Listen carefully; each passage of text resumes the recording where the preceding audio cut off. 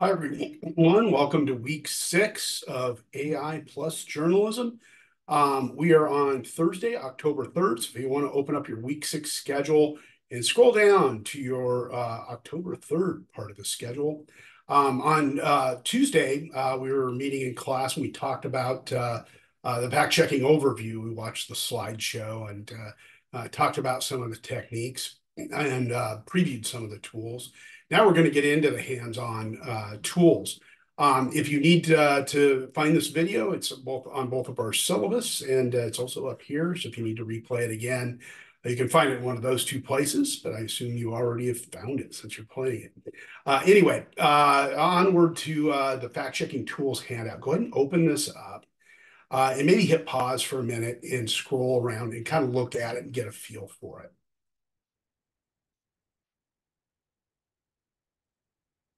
Okay, this is our handout. If you need additional Google trainings, they're up here at the top, both videos and little exercises in the training center. They're free. So if you ever want to pick up some skills kind of between classes and stuff like that, you can do that. We're going to look at some of these fun AI detection exercises, kind of sharpen your eye as far as picking up on AI generated images. Also, you can look at the Google Fact Check Explorer. We're going to work with Google Image Search. Reilley app, which is a really, really cool tool. I'll show you some video fact checking tools. Deepfake-o-meter is a really cool one. This one's a cool one just for everyday life too. The phone validator database. You can type a phone number in there, including yours, and it's a good way to go through. It searches all kinds of databases all over the world to detect robocalls and spam numbers. So if somebody's calling, leaving you messages or something, you're not quite sure who they are, or if there's incoming calls, or just need to track one, type one in. This is big for fact checking robocalls and elections, that type of thing. We'll also look at GPT-0 and copy leaks. We kind of did some work with this at the beginning of the semester, but a lot of times you get press releases sent to you that might be written by AI, and these tools detect the AI in them. So, other than just me using it to check stories and things like that, I've got a bunch of articles and interesting readings on AI. These can be used for a variety of different things, including if you're doing something on deepfakes, maybe for your midterm paper. Some of the research in here might be very helpful to you. I've got some stuff on geolocating images too, some resources for that. Audio detection, we're going to test some audio deepfakes with deepfake-o-meter, which is a really cool little tool. Video, I use either Deepware or deepfake-o-meter. And I got some other tools down here, some random fact-checking tools, Google search operators, things like that. Just some cool, fun resources. Keep in mind, too, we've got plagiarism and detection tools on Journalist Toolbox. We also have an entire fact-checking page of all kinds of resources. Journalisttoolbox.ai. I maintain this for you guys, and for many other journalism classes around the world. You can go in and play training videos and things like that as well. So a lot of free resources there for you. So let's dig into the handout now. About once a week, I go in and I play with which face is real and or Google's odd one out. The other thing I'm going to have you do is take the spot the troll quiz. So if you want to hit pause and then click on all three of these just to open them up, they're free and easy to use. So go ahead and hit pause and open them up. All right, let's go to the first one on the list. Which face is real? You can go through here and kind of apply some of the skills we talked about on Tuesday on how to detect AI images. Are the eyes too far apart? Are the ears shaped funny? Is there something a little off about the skin tone or the lighting? And you're supposed to click on the photo of the person you think is real. And my boss at Google does this. She goes through, about once a week too, similar to what I do. And she goes, just do this a few times. She goes, you'll sharpen up real quick, So it'll tell you whether it's right or wrong. So I clicked on the one on the right, but the real one is here on the left, which is weird because it looks like he has no left ear. His head's just kind of turned funny. But her eyes are a little different size, a little too far apart. Her ears are kind of shaped funny. She's got a little pixelation right here too. So that, you can hit play again, go through and do it again and again and again until you've got a really good skill set. You don't have to play it forever. Google's odd one out is another good one. You're picking from 4 images and pick which one is AI generated out of the group. And it's timed, so it's a little harder. It's some great practice. But the one I really want you to try now and hit pause for this is Spot the Troll. This was from the Clemson Media Lab. And when you hit start now, it'll give you, excuse me, 8 profiles. And you're supposed to read through them and kind of get a feel for whether or not you think it's a real account or a fake account, a troll account. And I voted for this one being a troll account, said I was correct. It says why, where it came from. It was a Russian made troll account. Shows the signs and things like that, what to look for. And then move on to the next one. And then you vote there and then on and on. Don't be surprised if you score 3 out of 8. They get pretty tough after the first 2 or 3. But taking advantage of that and play with that tool a little bit and go through all 8 exercises. It takes just a minute or 2 to get through. But study them closely and try to get the answers right. You'll learn a lot from it just through the explanation at the end of each one. Next one I'm going to show you is the Google Fact Check Explorer. So if you click on this one and open it up, this tool's been around since 2019, right before the pandemic. It allows you to search for fact checks. You can type in a keyword, a person or, a topic, climate change, something like that. And it gives you the most current fact checks, not just of stories, but social media posts, blogs, things that were said about that person or that person said or what was written about them.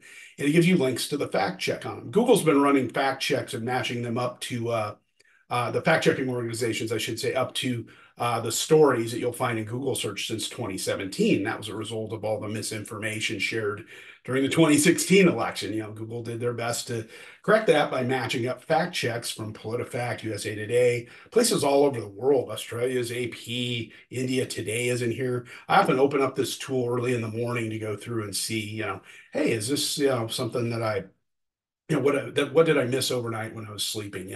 What came through of all the international fact checks? It tells you, if it's real or fake or an AI image, and you can click on the link, and it goes in here and it talks about this image of Trump being, AI generated image of him being arrested and hauled off. It's fake and it was being widely shared and things like that. And these fact checks warn you, not to use information out of that story.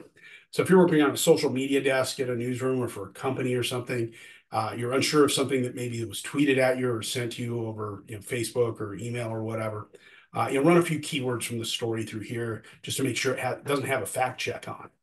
Because a lot of times you'll see altered or false, posts. And it covers social media posts too, not just news stories and things like that.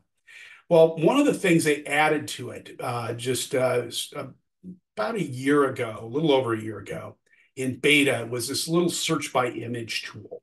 And you can click on this and cut and paste a URL to an image in here or drag or upload an image in here. And it'll reverse image search it and fact check it and show you where it was first posted. So I'm going to find an image out here and we're going to drag it in here. This is one that we know is false. This is the Hurricane Sandy street shark. Okay, this photo originated back during Hurricane Sandy in New Jersey. You can see the shark and the really poor Photoshop around it. You can see the water flow behind the shark's fin. Really bad Photoshop. So I'm going to drag it in here just to show you what one that's fake, what it looks like. Just drag it in there and run a little analysis on it. It doesn't show you much on the first tab, but when you click on image context, and you have these images too in your folder up here, images for fact checking. You have video, photos, text, or video, audio, photos, and text in here. So if you want to play with these at home, you feel free. And click on image context. And it'll take a couple seconds, but it'll show you where and when this image first originated. So if somebody sent me this image today and said, hey, this is from a hurricane down in Florida, I can see that this image first originated on 10/30/2012. on these really odd websites. I don't see the New York Times or the Chicago Tribune here. I see stuff like hoax.net. You can open it up and see, oh my God, this is terrible. It's part of a bunch of hoax images about the weather and things like that. There it is. A bunch of other ones in there too. That's a good way to do a fact check on an image. Another way to do it is to go into images.google.com, and that's linked off your handout as well, images.google.com. This is what we call reverse image search. And what I could do is drop in here a bunch of an image and reverse image search it and see where it first came from. It'll also give me a little more information, like links to the stories and things like that. This is kind of the old school way of doing it. There's a photo of a giant beach ball running wild through the streets of London. And I don't know if this is real or not. This looks very suspicious to me, like it could be fake. Let's find out. So we can see where it's been published before. I can drag it in here, and it uses the same technology in Google Lens, which is on your phone. Anytime you're covering a news event and somebody sends you an image like this, typically it's one of several images through the progression of the news story. So here we see, a giant beach ball on a stand down here. Another one where the similar setup where it's rolling here, and then another one where it's dying a slow death in a pool of water. Oh, wow, maybe it's real. Don't know. Click on Find Image Source. And you go in here and you can find the Irish Mirror, the Mirror, the Independent, the Guardian, all these news outlets, respectable news outlets in Great Britain.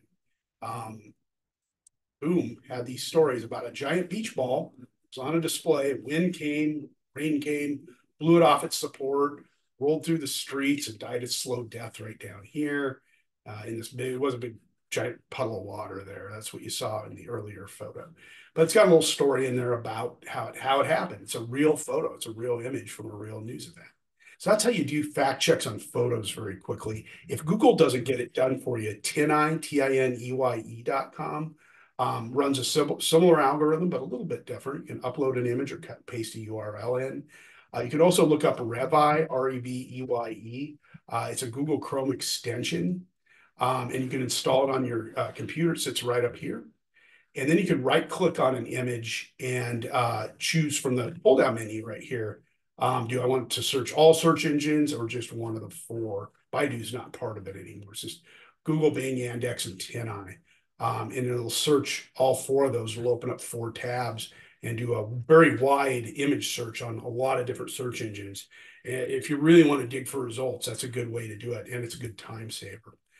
So you have to install that into your home computer. You can't do it on the iMacs up at school. Okay. So that's the fact check explorers and reverse image search. What about video? Okay.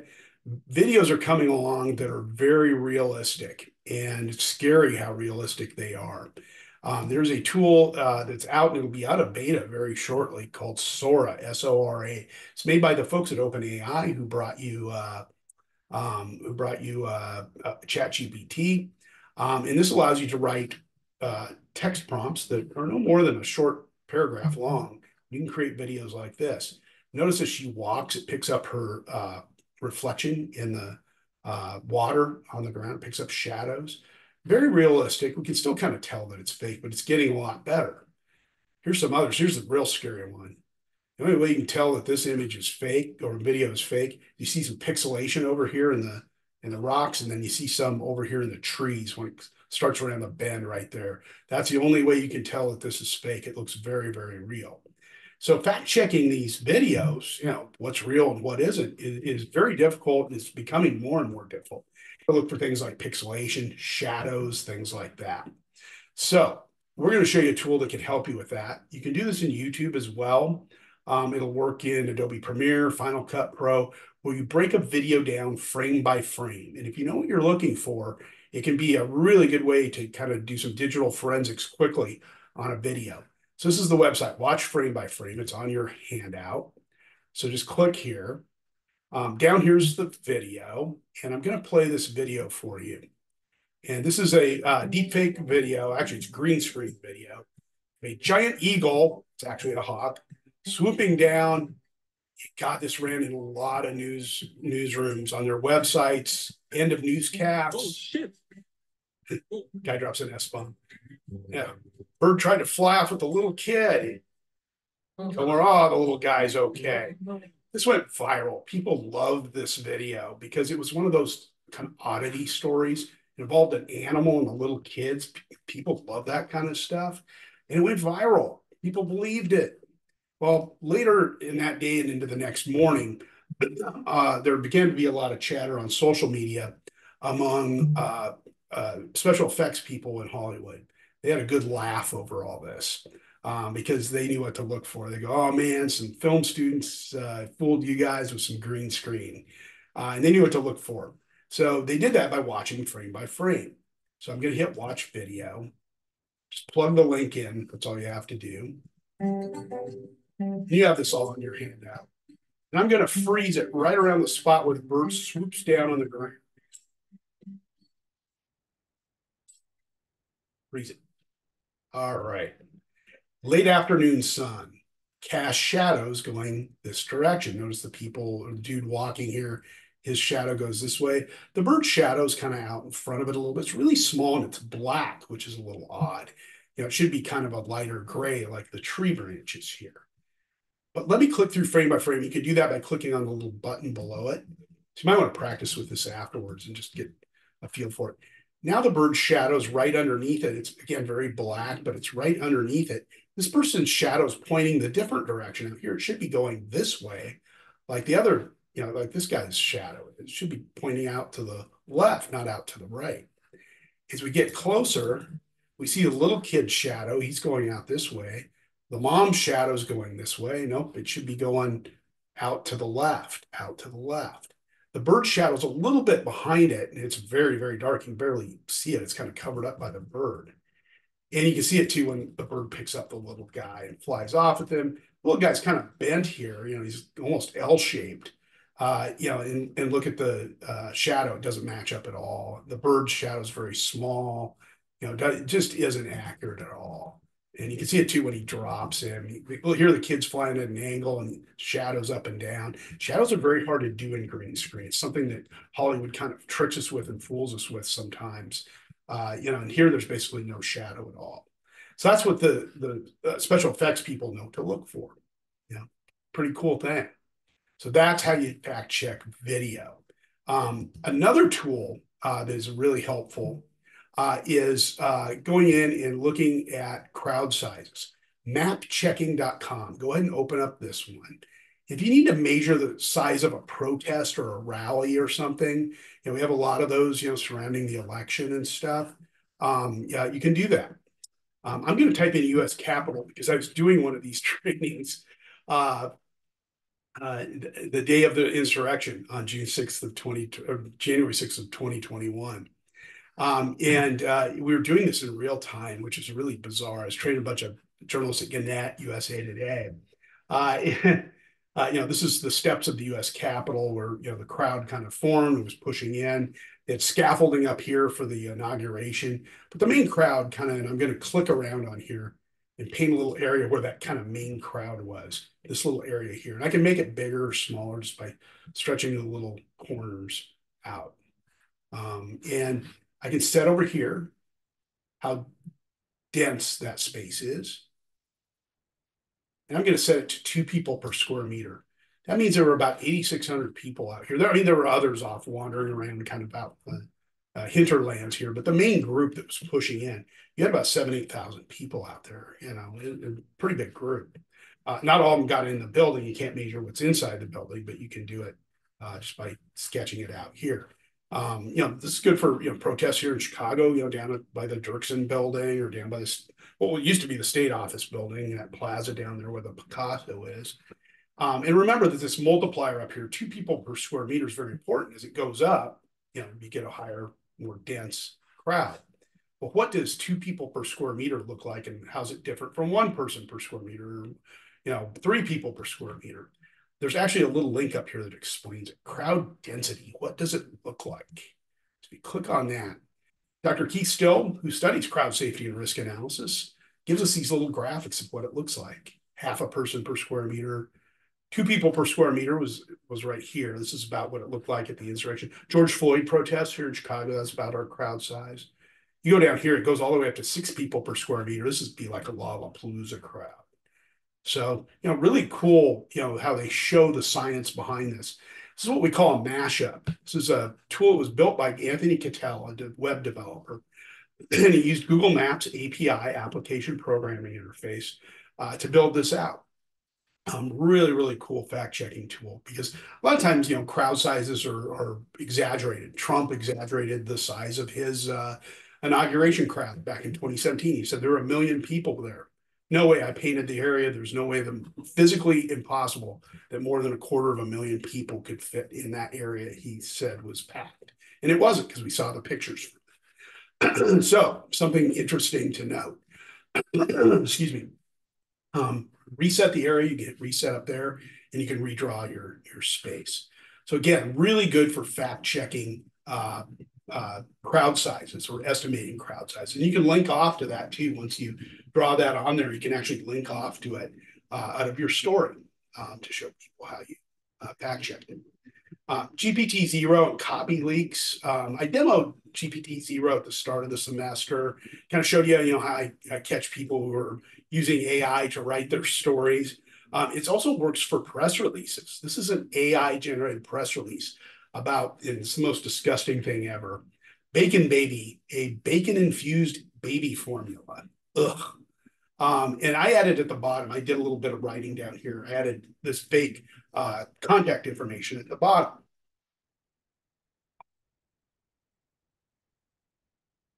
So I copied all this, and I'll drop it into GPT-0. You can also drop it into Copy Leaks.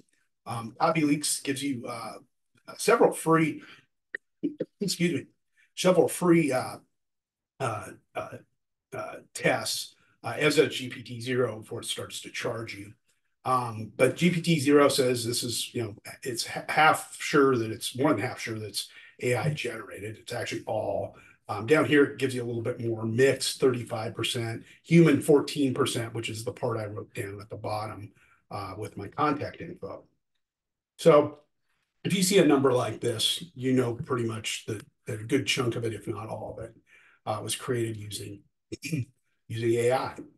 So CopyLeaks runs an even deeper scan. I've got the paid version of this tool, and I can do plagiarism detection, AI detection. In here, just place the text in.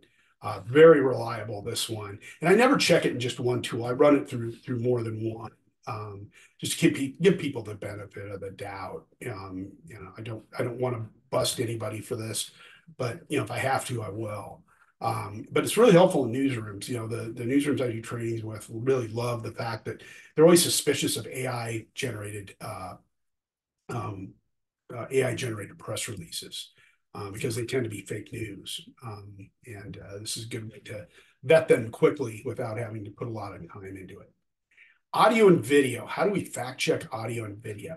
There's a great tool for that called deepfake-o-meter, and it's linked off of your handout.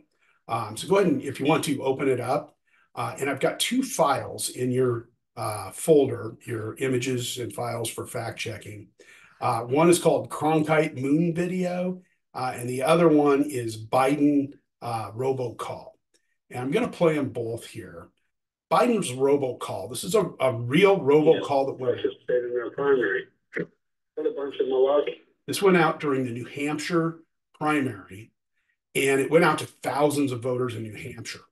It is a fake robocall that was created by one of Biden's political adversaries in the Democratic Party.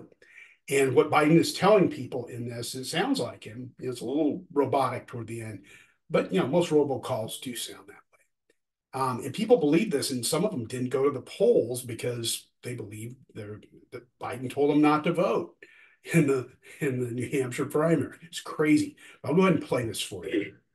We know the value of voting Democratic when our votes count. It's important that you save your vote for the November election. We'll need your help in electing Democrats up and down the ticket. Voting this Tuesday only enables the Republicans in their quest to elect Donald Trump again. Your vote makes a difference in November, not this Tuesday. If you would like to be removed from future calls, please press 2 now. Now, people believe this. Why can't you vote in a primary and in the general election? Makes no sense. But it sounded real. They had actually paid a person down in New Orleans, I think $100 or $200 to create this fake robocall. And again, they sent it out to thousands of people. Well, how can you check, if you run across something like this, maybe somebody sent you some audio or something. You can run it through a tool called deepfakes. And this is a big database of fact-checking tools that have been created at various universities. And you can upload by clicking here. And I'll go find the Biden audio, upload it. And it gives you, depending on the tool, it does video as well, either 5 or 6 tools that you can go through and use. So I'm going to run it through the University of Buffalo's audio detector, which is also the organization that has built this tool. And I'll hit there and then hit submit. And it takes about 35 seconds for it to process audio, sometimes a little longer. So, you just kind of sit there and let it percolate. I'll show you a phone validator while that's cooking. Phone validator, as I mentioned earlier, you can type a phone number in there, try yours in there, see if it tells you if it's a robocall number or not. But it'll go through and validate numbers for you. And I use this quite a bit. I get a lot of spam calls because I register a lot of URLs and I make my data public. People sell that data off. Register.com, GoDaddy, and places like that sell my data off. So I get a lot of offers and stuff like that anytime I register a new URL. And I like to make the information public in case anybody wants to buy it ever. And they do sometimes. But I run the numbers through there and make sure I know they're not valid numbers. Same thing, reporters use this if they want to see if it's a fake number or not. It's calling them and trying to give them information. It's a good way to test it. This is still percolating, but it's almost done here. And it'll give me a percentage of how much it thinks. And really, if you see any percentage on here, you see 8% or 9%. That's a big red flag. So make sure that you're not using anything that you see any percentage AI in, especially if you're publishing it. Again, this is my scan and copy leaks of that press release, 100% sure certainty on this one that it was AI content. The other one was only 51% sure, but you see any high percentage like that, that's a big red flag for you. Anyway, deepfake-o-meter is kind of percolating along here. It'll kick in eventually, but what it'll tell you when it finishes is that it has found that it's high percentage of AI work in it. So, something to consider using. I'm going to show you a video, and this is a video that I created. It's a deep fake. I don't publish it online. I only use it for this testing that I do with my trainings. And this was made with a photo and a text script. This is Walter Cronkite, also known as the most trusted man in America. And that's my good Walter impersonation. This was his sign off from the moon landing. I was 4 years old when they put a man on the moon. And Walter had this very poetic sign off. I can still remember it to this day. It was such a big deal. Everybody was watching. It was one of the most watched things ever on TV. And Walter had this very poetic sign off. He had written these words and then read them. Now, keep in mind, this is a picture talking to you. Okay, there are phone apps that'll do this too, but I use Runway ML, a tool that you're going to learn coming up here in the next week or two when we get into video. Watch his lips and watch the words. Virtually impossible to tell that this is a deep fake. His voice is a little softer than Walter's is in real life. I'm working on some audio mimicking software, voice mimicking software that'll match it perfectly. But a lot of people struggle with this, but I'll go ahead and play it. The date's indelible. It's going to be remembered as long as man survives. July 20th, 1969. The day a man reached and walked on the moon. The least of us is improved by the things done by the best of us. Armstrong, Aldrin, and Collins are the best of us. And I made that in about 10 minutes. Pulling the image, finding the script and cutting it, pasting it into Runway ML. Even with, keep in mind, it drops its watermark down here too, so you think it'd be an easy detection. It fools a lot of deepfake detection tools. Deepware, which is one of them linked off your handout, fools it. it can't pick up on it. So I'm going to run that through here too. We'll see if we can actually get some results out of deepfake-o-meter today.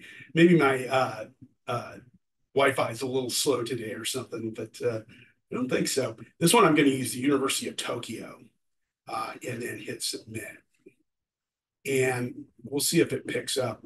Usually it takes about 50 seconds for that one. And this one's still stuck. I'm going to do the audio one again because it seemed to get sticky. And if any of these tools ever lock up on you like it did me there, just run them through again. It happens. Sometimes I could pick another tool.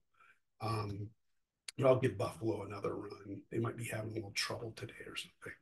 Usually it flashes how many seconds it's going to take, which kind of tells me they're having some issues. But it'll often work pretty quickly for you. The video's working through the University of Tokyo pretty quick.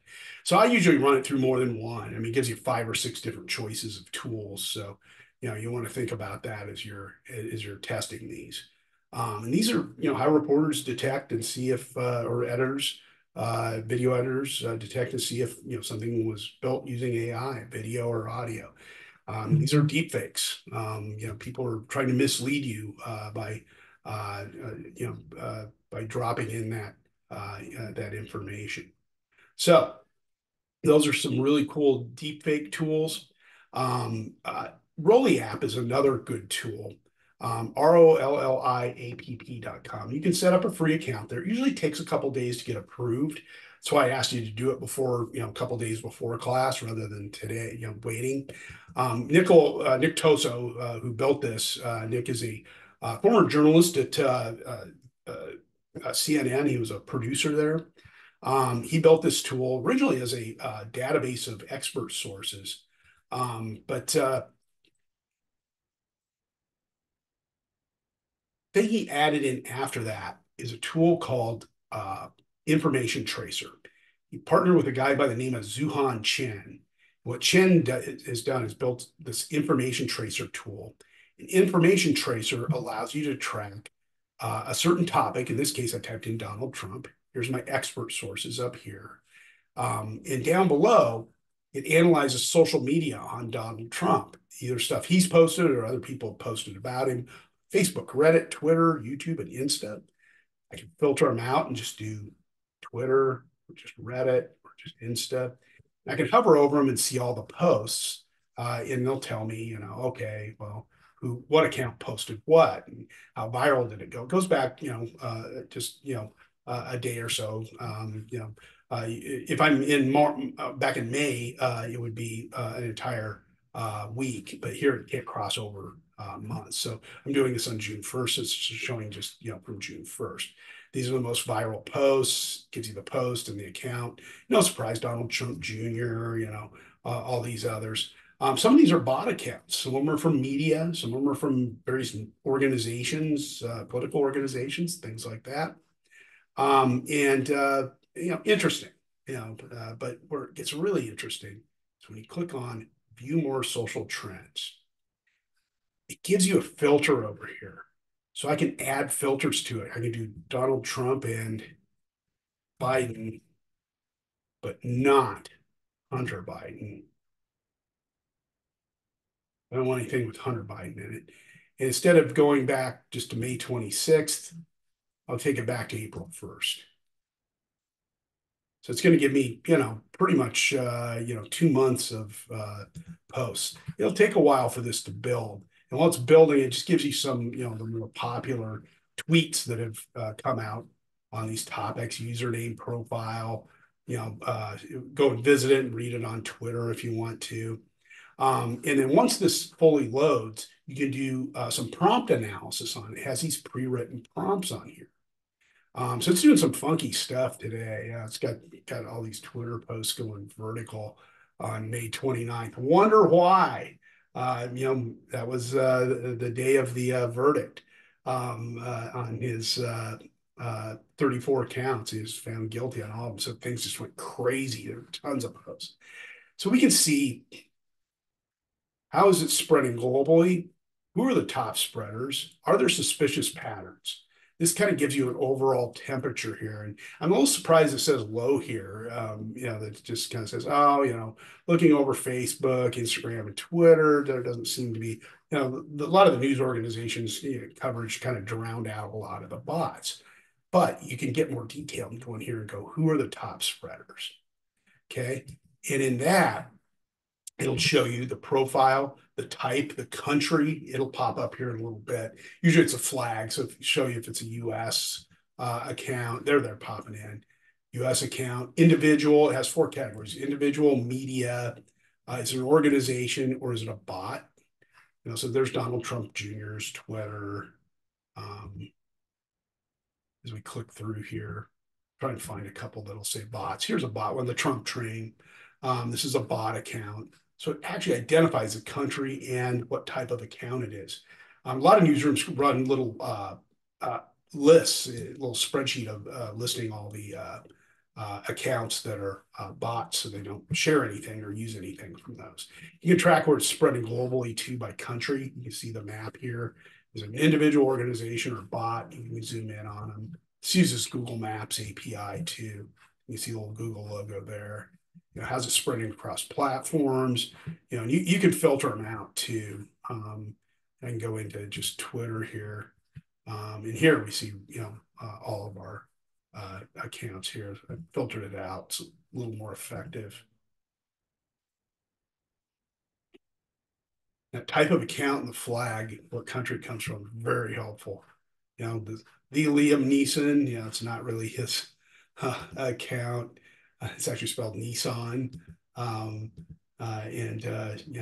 Good way to filter out those fake accounts. Let's go see how Deepfake-O-Meter did. And again, we've got right here on your election fact check export, an exercise with the Reilley app that walks you through all the stuff I just showed you. So Deepfake-O-Meter, again, is still processing. It's just a little hung up today. But typically, it'll kick in about 30 seconds to a minute and give you some results. Sorry it didn't do it today. I'll probably do it for you. So go ahead and run them through there and see what you get. Maybe try some different outlets. But yeah, it's still kicking through. It'll eventually pop up, but it's kind of freezing up on me there. Bummer, because it's always kind of cool to see the results because it does a really good job of flagging fake audio and fake video. That's our little training. There's no exercise off this, but 3 things I need you to do heading into next week. And we are going to meet in person next week in SEO 1200 during our class at 9:30. Is work on your midterm paper. It's due Monday, October 14th, not far off. It's only about 11 days away. It's due Monday, October 14th, 9 a.m. You'll email it to me either as a Word or a Google Doc. Make sure you set up free accounts on Runway ML, LensGo, Adobe Firefly. I think your UIC credentials work on logging into Adobe Creative Cloud. If it doesn't, just let me know. I think you can use Firefly for free now without that. So, and if you have your Midjourney account set up, just make sure it's connected to your Discord account as well, because we had all this Midjourney stuff set up in week 1 because we're going to start using it now. We're going to do images and video work as well. So I wanted to show you the fact checking first before we actually really got into building that ourselves. There's also a little read on from Wired Magazine, the dark side of open source AI image generators. Those tools we're playing with next week. There's some good and bad things about them, and this article goes into that. How some of these image databases are built with stolen photos and images and things like that. So it's, I never paint the picture too brightly for you in this class. I show you the dark side of some of the AI stuff too that people are still trying to sort out. So go ahead and, make sure you get all 3 of these things done. And we'll see you in class when I get back from DC next Tuesday at 9:30. Thanks a lot. We'll see you.